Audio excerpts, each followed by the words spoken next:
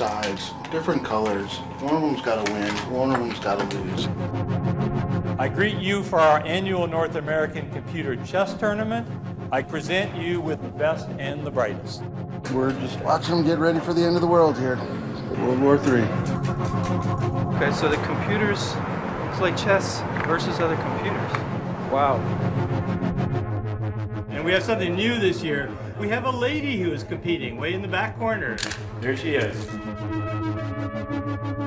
If all computers can do is calculate, then what is artificial intelligence? Computers are getting smaller, they're getting better, they're getting faster.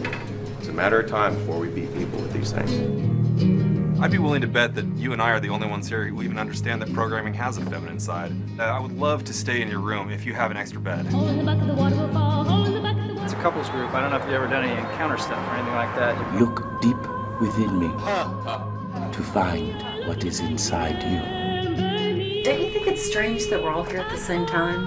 Have you been with a lot of women, Peter? Can you try something else? Can you try do your own move on your own? Seems to be a little glitch here. War is death. Hell is pain. Chess is victory. You want to know the real future of computers? Tell me. Dating. What, you mean computers are going to start dating each other?